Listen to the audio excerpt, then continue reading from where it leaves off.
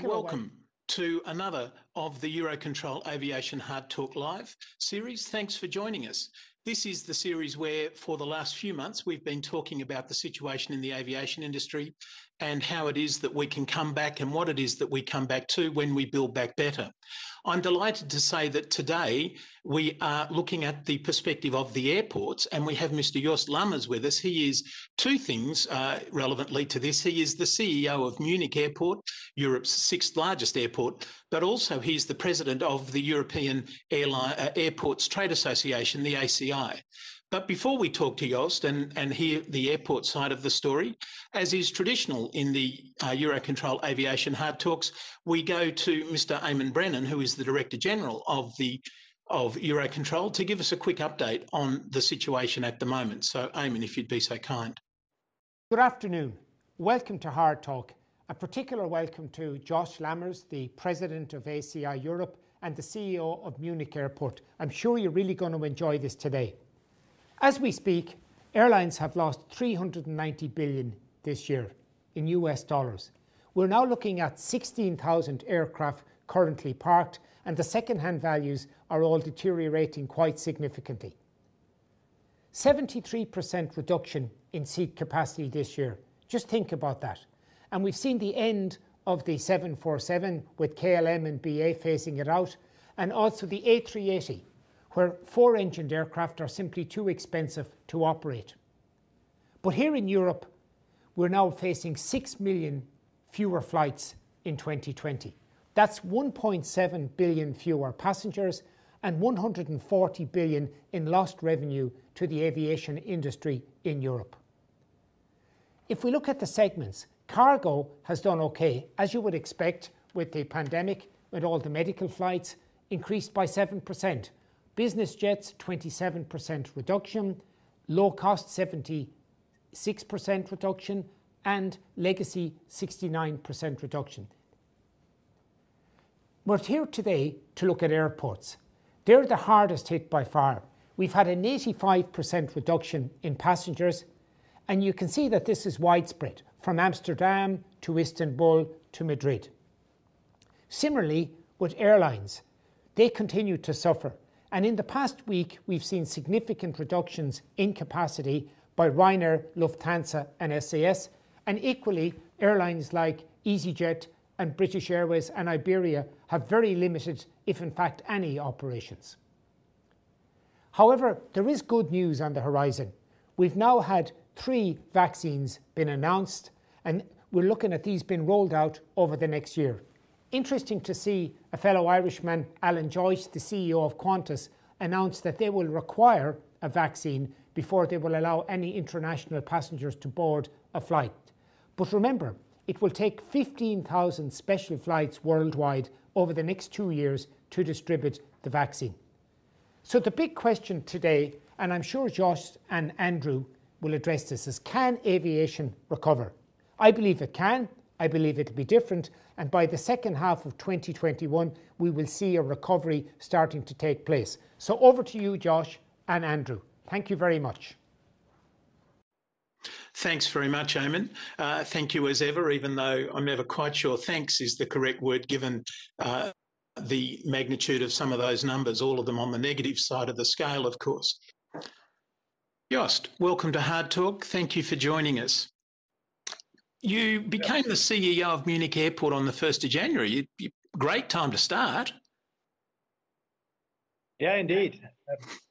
First of all, good afternoon, Andrew, and also special thanks to, I think, Eamonn and to Eurocontrol for inviting me for this platform and for the interview today. So happy to be here. And yeah, you're right, Andrew. 1st of January, the world was still shiny and beautiful. I was a proud CEO, newcomer at Munich Airport. Things looked promising. Record year behind us in 2019 at Munich, and all the bright future ahead of us. So that was when I started. You're right, yeah.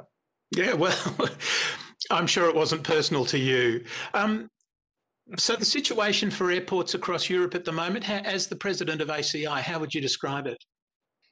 Yeah, I think this is really shocking reality we're all in now. I think if you look at it if you can look from it at outside, you cannot really feel how it looks from outside. If you by day working in this industry at the airports. But I think it's, as you said, it's unprecedented, this crisis. It's something so big. And I think with over 20 years at airports now in Europe, I could have never imagined something like this going on, hitting us, hitting the industry, but especially all our airports across all the lines, regional airports, small ones, big ones, hubs, international, point to point. I mean, it's all of us. We're all sitting in the same deep crisis, and this is really something extraordinary. So, what does the future look like for airports then? We heard. Sorry, let me ask that again. We heard from Eamonn. There's good news: the possible vaccine. There's 15,000 flights needed to get the vaccine distributed. How do the airports pull out from here? I think indeed. I mean, first of all, it's good news if really the vaccine is on its way. I think we're all desperately looking forward to get really the positive impacts out of this. And I think, as we all know, that's what's hitting us at the moment. All the travel restrictions and quarantines across Europe and to third markets. So we have all this expectation that with the vaccine, we will see a better future and things starting to open again. But I think that's the good news. The bad news is, for me already, we have all factored this into our business plans already, I assume. We have all forecasted already for recovery next year. And I need to say this is still something we have no guarantees for. We don't know what will really happen. When will it really open the markets and reduce travel restrictions? So I think that's the bad news somehow. We're assuming this already, and we don't know what happens after lockdown number 2 we are in right now. We cannot exclude a lockdown number 3. So, of course, in general, I'm positive, assuming we will get recovery, but still a very long way, a difficult winter ahead of us, horrible winter schedule for us all.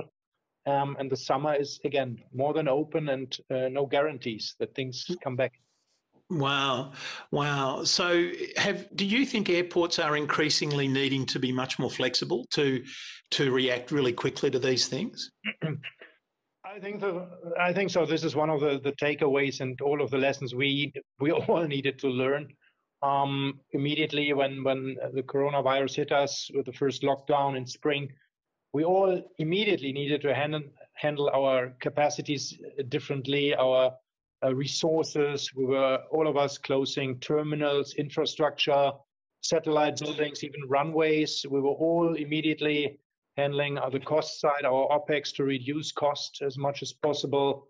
We're working with all kinds of concepts in terms of organization and headcount reduction. So, yeah, indeed, I think this was a very hard but also quick lesson to learn for everyone. And yeah, I'm there to say this will be also part of the future, right? This flexibility we gained and to operate on such a basis. Normally, when one thinks of airports, one doesn't necessarily think of really fast moving and flexible. I mean, one of the great arguments in aviation is that the airlines are very flexible and they can move their assets anywhere, and airports, of course, have huge inflexible assets.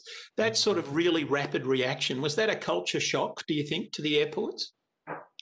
I think so, very much. I think so. Well, I think so, exactly what you described. I think on the one hand, we are the infrastructure providers. We are operating in terms of master plans. We are thinking ahead for 10, 20 years, decades. That's how we used to develop capacity to build new terminals and runways. So I think that's on the one hand. And I think this is also the special challenge these days to balance. On the one hand, we all still believe, I think, into our long-term development plans. But on the other hand, we need to adjust to the short-term needs and goals. And I think this is something new that is really challenging you every day, that you think no longer in, again, only months and years and decades, but you need to react within a day, within a week, to capacity needs, to requirements from airline partners, health authorities, the general public. So, yeah, it's business becomes more agile and requires much more flexibility from all of us. Yeah.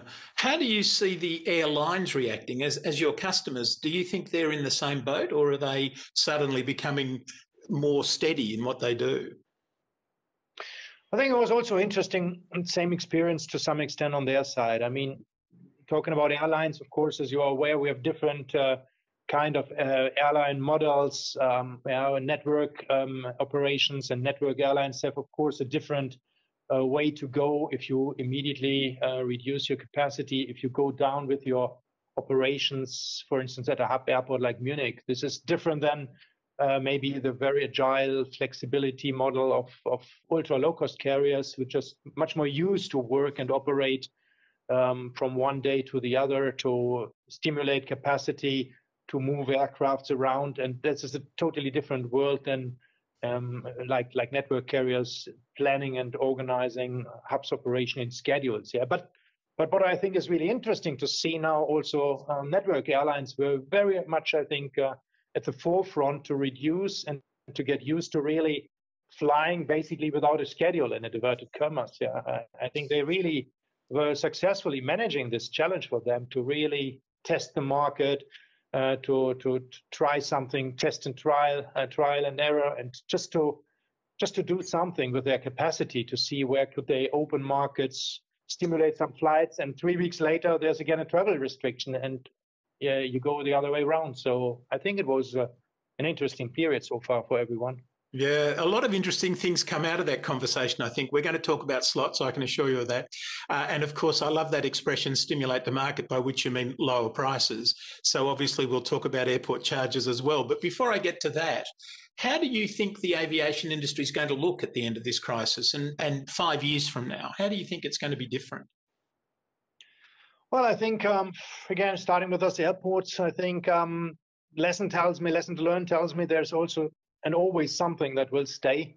If we look back after 9/11, all the security regimes we have developed, safety we have anyhow on the forefront and on top of it. But I could imagine there's some features, maybe elements after this crisis that will also stay and change the way we are operating, for instance, airports in terms of health requirements, pandemic requirements. So I think there might be elements that will stay and will continue to be part of our daily life at airports. I think in general, the requirements will increase for airports to really also managing this part successfully of our business, to provide solutions, requires a lot of cooperation with airline partners, requires even more, let's say, challenges for us in terms of capacity, right? I mean, the new rules, distances, and to keep distance, this has an impact on the capacity of a terminal. So I think in 5 years from now, I hope the immediate challenge is gone. We will see again a lot of passengers traveling.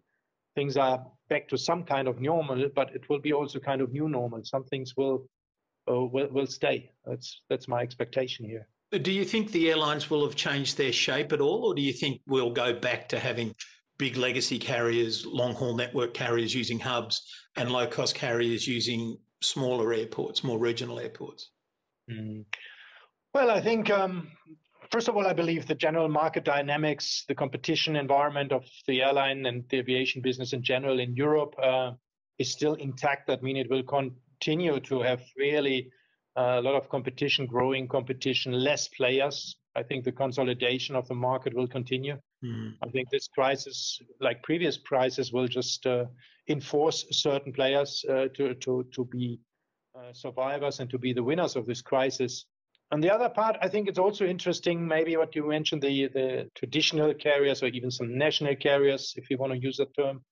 I think they have also now a new, let's say, they get a new tailwind there. If you see all the state aid, the billions of euros coming down, that will also to some extent the competition, will give again new market access for certain airline partners to stay in the market who without such state aid might have a more difficult time to face. So I think in general, we will go and continue the same way. But what I said before, I think there will be learnings also for network carriers in terms of organization, the traffic, also part of the capacity. They've taken a lot of capacity out of the market, so they may shrink, they may reduce capacities, strengthening the hub and the hubbing traffic. But I think there's also some learning in terms of what I call flying without a schedule, being more flexible, using capacity here or there just to take opportunities for certain periods, for certain markets only. So I think that is something I could imagine they will take away from the crisis. Right. Munich, of course, Europe's sixth largest airport, has a very, very strong relationship with Lufthansa and is Lufthansa's second hub. Are you confident that Lufthansa will continue its operations at similar sorts of levels after the crisis? I think we will see them very much continue and to grow and to return to the old strength of the Munich Airport hub. As you know, we are very proud to be the only five-star hub here. We have really a premium segment here to serve. And what I think is, of course, what we will see at the very short term, to rebuild hub is much more complicated than start point-to-point traffic immediately. So I think it will take more time. It will take the time to establish first the structure of the network again, to rebuild it. Then you strengthen the network by increasing frequencies, increasing the size of the aircraft. So I think it's more building back to something, while again on a point-to-point traffic with immediately restart, you will be much faster. But in the midterm, I think we are very optimistic. I think we feel the joint spirit with our partnership here with Lufthansa. We even operate our Terminal 2 system with them. It's a big benefit to really having joint interests here and a joint focus on priorities. And that will help us, again, to return very quickly to the level of success we had before as a European international global hub. Indeed, thank you for raising that, because it is another topic of deep interest to me. The relationship that Munich and Lufthansa has is much, how do I say this nicely, friendlier than the relationship between a lot of other airports and airlines. And indeed, am I right that there's some profit sharing or something like that in Terminal 2? Is that the nature of the relationship? Indeed, the logic of this Terminal 2 cooperation and joint venture, it's a joint venture in the sense of 60-40%. 60 to the airline or 60 to the airport? 60 to the airport. It's our land, it's our facility, it's our area that we develop. But again, it's a really, I think, the perfect way to cooperate, because all the revenue streams we are generating in the aviation field, but also in the non-aviation field. So we really bring it all into one, I wouldn't call it the single till model, but it is really, if I think about it, even without developing on that one, it is really to that extent helping a lot in the partnership, because you really balance always the needs. What is priority, the operational aspect, the commercial aspect, shopping, retail. So you can really jointly develop this with your individual competences. I think we are very strong on the operations. On the non-aviation side, we are very strong on the technical and master planning. Of course, also the coordination. And again, Lufthansa bringing traffic, bringing know-how, bringing the network. I think this is, and it's not only Lufthansa, it's a Star Alliance hub in that sense, also joint exercise. So yeah, this is really unique. And I think it especially helps you also in the crisis, because it's not only nice and shiny if you grow, but I mean also the opposite then helps if you are partners in this. Oh, okay. So you've been sharing some of the downside as well as some of the upside. Two questions come from that. The first one is, how do the other airlines that fly to Munich feel about that relationship that you have with the Star Alliance? I know that Ryanair and Wizz and EasyJet what have you fly to Munich as well. Do they feel left out of that? Well, I don't think so, because I think on the other hand, we are, I think, really covering all the needs for all our airline partners. Although Lufthansa is a very strong for our Terminal 2 system. We have another terminal, luckily, that was the first terminal at Munich Airport before this cooperation with Lufthansa took place, and that is Terminal 1. And that provides really a lot of nice facilities. We're just now investing over 450 million euros again to refurbish and implement new systems there. So this is exactly the product we can offer for all other airline partners. And it's also a very nice one. We're using the airside capacities together. No, I think don't feel there's also a nice way of handling the situation. I think that works perfectly at this stage and provides for everyone whatever you want and fly into Munich. I think what you mentioned is rather the difficulties, of course, in terms of slots and constraints we have more from the capacities in general. That's why we have the structures of our traffic as we have it today. So let's turn to slots, if I may. Thank you for raising the matter of slots. The ACI, as a general comment, ACI Europe, as opposed to ACI World, ACI Europe, as a general comment, is resisting any sort of slot freeze and slot waiver and what have you. Is that going to be the situation in Munich as well? Well, I think, of course, we are also part of ACI, and I think we're also having our German associations on this one. And of course, you are perfectly right. Slots is very much a very deeply disputed item also among airports, because, of course, everyone has different needs, requirements, airline partners. And so I think this is really a specific topic, what's not always easy to align. I think what for us in Munich, but I think also for ACI Europe is our position there is, I think we want to be partners in this, because, I mean, slots at the end of the day is our capacity at the airport. So I think the basic concern was always for us airports that we have no say in this, right? I mean, it's not us being involved into the distribution of slots. So I think that's also what you raised now in this situation where we really, of course, we want to help the industry. We all want to provide the opportunity to return with our traffic. But of course, we also want to be partner in this. And partner means also you are asked, you can jointly agree on the terms and conditions, how to handle slots, what are the conditions for a waiver, how to make sure that you can provide as an airport always a level playing field, right? We want to, of course, to some extent, depending always on the airport, stimulate growth, stimulate also competition, want to have really a rich variety of airline partners. So I think that is more the gist that's important for us, that we want to be asked, we want to be involved. And I think in this regard, we also could find solutions for the waiver for the running winter schedule season, as you see. And I think we are all very, very much cooperating in this at the moment. How encouraging innovation and new carriers and different carriers to come to your airport is obviously a good thing, unless you're Lufthansa, isn't it? In Munich, surely they're not so keen on having competitors come into the airport. Of course, I mean, I think it's not only for us here, but I think you have always traditional carriers, you have strong partners, everyone has a traffic profile and an airline partnership structure that has been grown over the years. And I think it also depends always on the markets you want to serve and the opportunities to have. And as you know, we are very much in the last 10, 15 years, Munich was successful on building really from scratch a hub airport that really provides great services. And I think we believe, and then also rich connections for more than 260 destinations directly from Munich. And I think that is very important for us, for the region, for the economy, to really provide such a network. And as you know, still it's the best way how to handle this magnitude of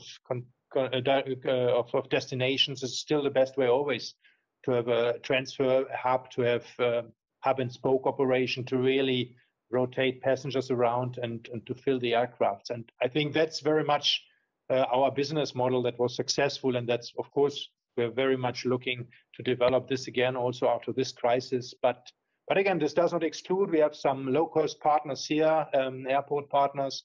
And this is more maybe in general than, of course, also, you know, it's always about slot availability, but also about pricing. We have regulated charges in Germany and Europe. So I think it's also part of the truth. It's coming from that side as well. Well, we need to move on. We've got lots to talk about, but I'm really interested. First, I think, do you see low-cost carriers pushing into hubs, or do you think they're going to stick to some of the smaller, more regional airports? That's my first question. And secondly, as you rightly said, charges in Europe are very heavily regulated, which must surely make it more difficult to attract new airlines. Wouldn't you like to see a situation where you had a lot more freedom in your charging?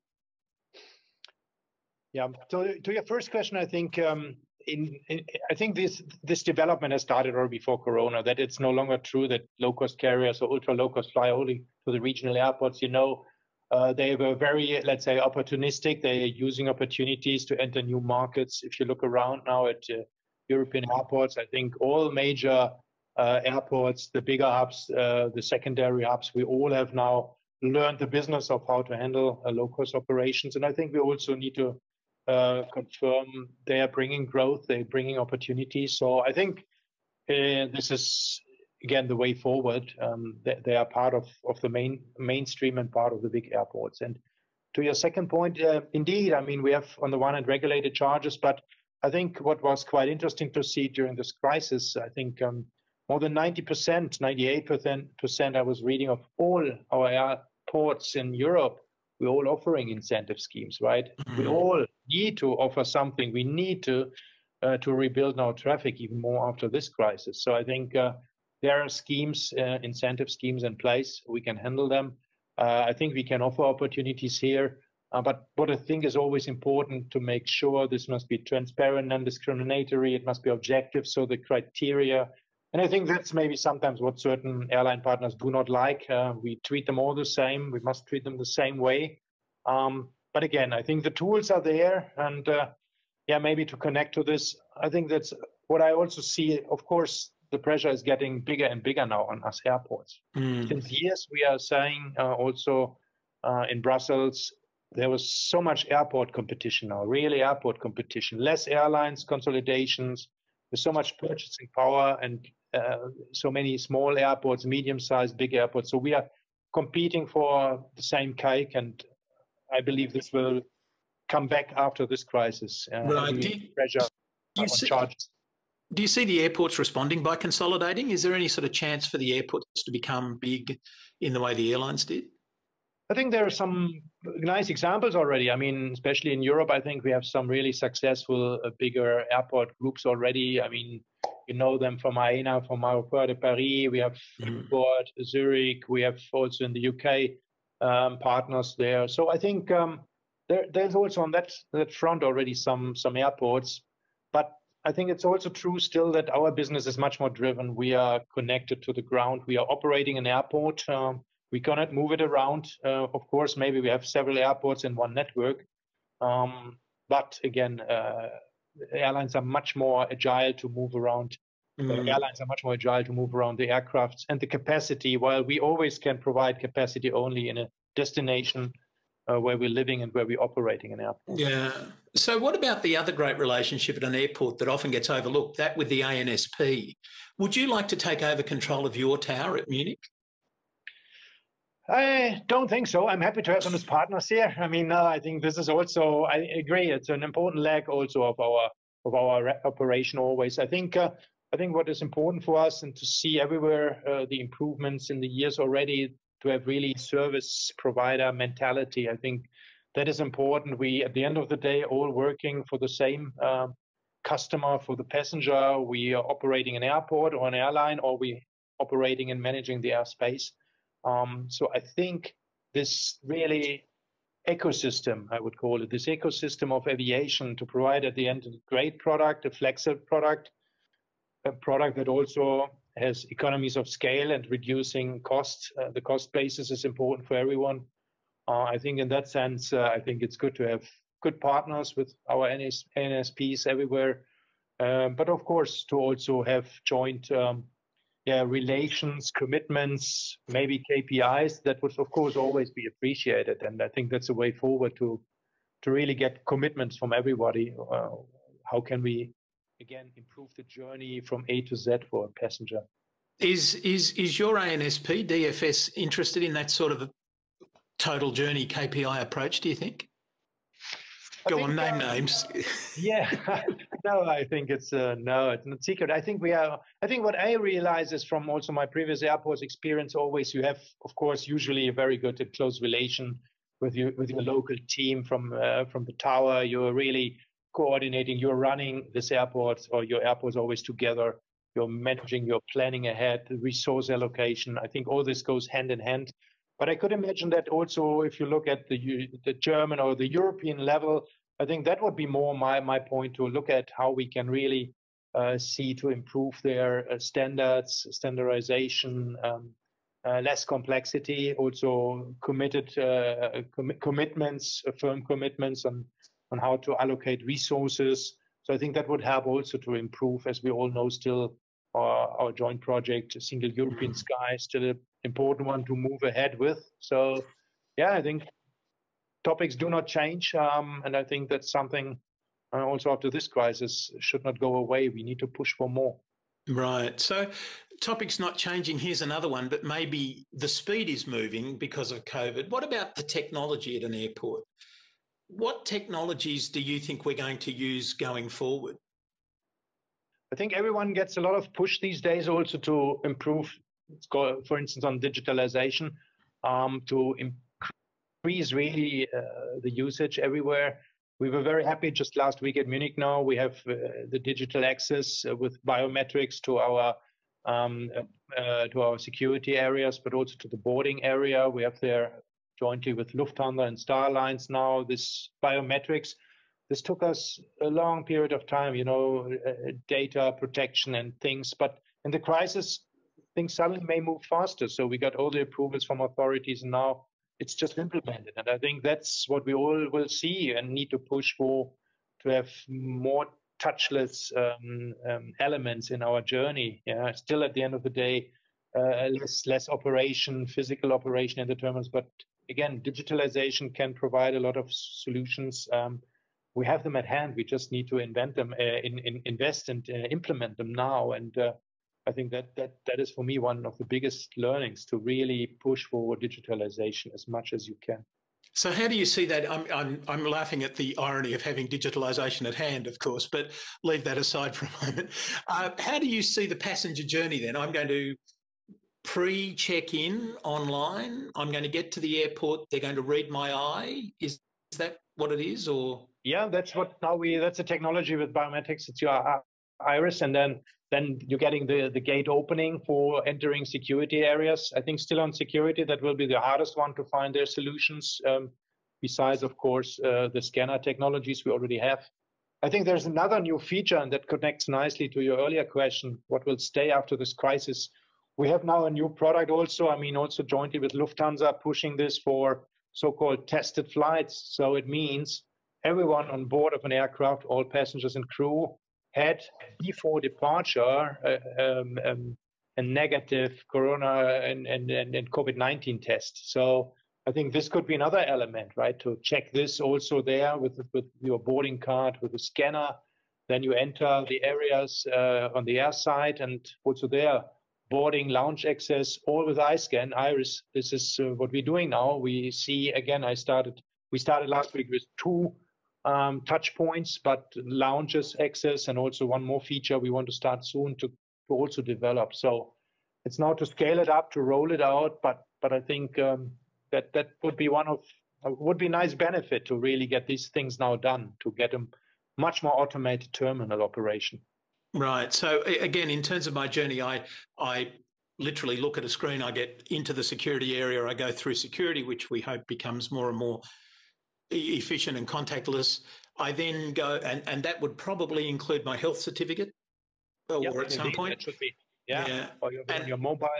Yeah, and then I go down to the lounge, and I look at the door, and the door opens for me, and then someone inside knows who I am, and so forth. And then I get to the gate and I board again by looking at a screen. Is that exactly what you're saying going on? That's already working here now. We have 2 gates just now testing this exactly. Right. As you're saying, so you don't need your mobile any longer. It's just also a little screen. You look into it. You need to be pre-registered for this one, but if the one-time registration on the Star Alliance, sorry to talk about always Star Alliance, but then you download the app and then you're in there. So, and that works then at each and every airport where this technology is in place. So I think we should get a lot of push from this. Right, and do you think that's? Well, let me rephrase. What's the most urgent technology we need just to get over the crisis, do you think? Is it this one? I believe for the terminal operation, it's a big one, but still I believe, this is a visible part for the passenger. I still believe what is also a very important exercise to continue with and to improve continuous is all our airports operation in terms of the critical systems. It's about the airport operational database. It's also about what we're talking about a lot, these days with EUROCONTROL. We need total airport management. We need network management. So it's really still to bring together the resources and the data from everyone at this airport. It's still, I believe, we're talking about this also for years now, but I think if you look at our daily operation, we still have so many fragmented system, fragmented resource allocation and planning. So really to also bring this together, to have really joint control rooms, I think there's still a long way to go. And I think this is a not visible part for passengers, but maybe even more important, just to optimize airport operation, to be more efficient. You can react with all resources immediately if it comes to delays or any other operational hiccups. And, you know, these are hundreds of hiccups and changes every day. Yep. And again, you always work in a lot of systems and subsystems. So I think that's even the bigger exercise behind the wall. Yeah. So just finally, as we get towards the end, you've just talked about all the invisible issues. Of course, airports are very, very visible if you're a local resident, aren't they? Visible and audible, of course, they can be heard. What's your relationship with your local community? And do you think that's a fundamental part of having a licence to grow? I believe so. I think it's, especially for us in Western Europe, one of the key elements to, of course, we're all depending on the cooperation with our neighborhoods. We need to manage them somehow. We all know the truth is there's always an impact from aviation, from an airport. It's not only positive all the time. I mean, we're paying a lot of taxes, creating jobs, delivering growth, providing supplies. But of course, we all know about the critical issues of noise, of carbon footprints these days. So I think the task remains the same. Again, it's no longer only the noise issues we see, but very much also handling even more in the future to be net carbon zero. You know, we have our roadmaps on ACI level now. We roll it out. I think we need to be very active on this side. I think we need to show the way forward, to develop our own concept and implement them, because we will depend on the acceptance of people and passengers traveling, not only the local neighborhoods, but also our passengers want us to become greener. They want us to be carbon neutral. So I think, yeah, that is very important, but also some maybe interesting from the crisis. I think for the very first time, you know, we have also some strong opposition from neighboring communities here.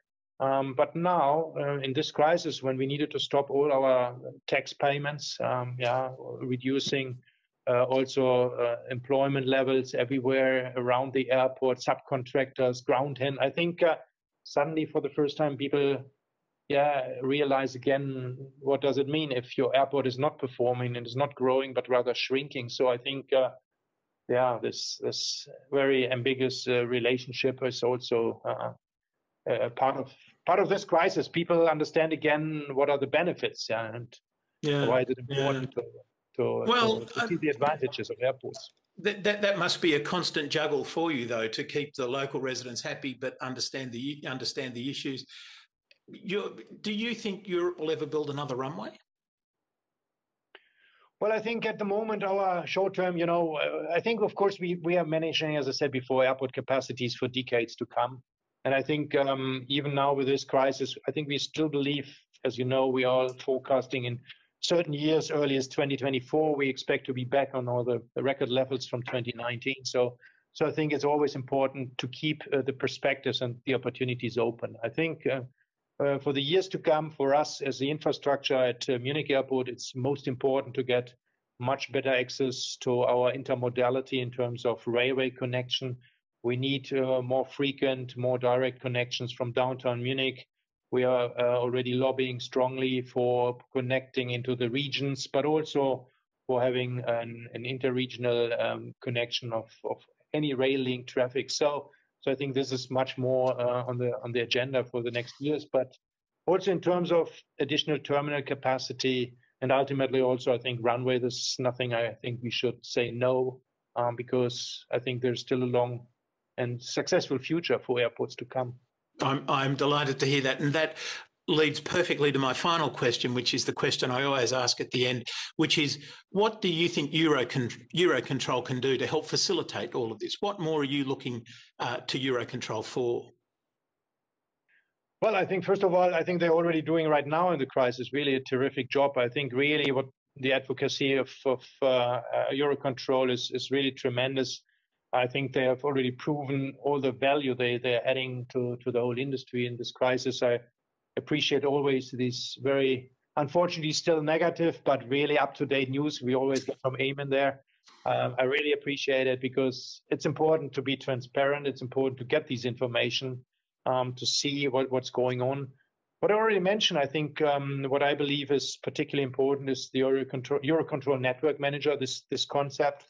I think there's something we should have also very much on our plans for the time when the recovery is done. And I think this is really hugely important. And again, I simply can say with all the knowledge and also the leadership they're taking during the crisis, this is so important. So no, I can only, not only because they are running the hard talk for both of us, Andrew, today, but I think this is also another example of providing a great platform for industry exchange. No, great job done by EUROCONTROL. Well, thank you very much, and thank you, ladies and gentlemen. I hope you found that as interesting and as informative as I did. Jost, thank you for your time. Thank you for your background, your wisdom, which I found really helpful. Ladies and gentlemen, our next hard talk, indeed our last hard talk for this year, is on the 7th of December, and it includes Mr. Michael O'Leary, a man who has one or two opinions, and so it'll be quite interesting to see if we can draw them out of him. But I'm also delighted to tell you that we are looking at doing hard talks into next year as well. But in any event, I will look forward to seeing you on the 7th, and I wish you a very good day. Thank you. Thank you very much, Andrew. Thank you.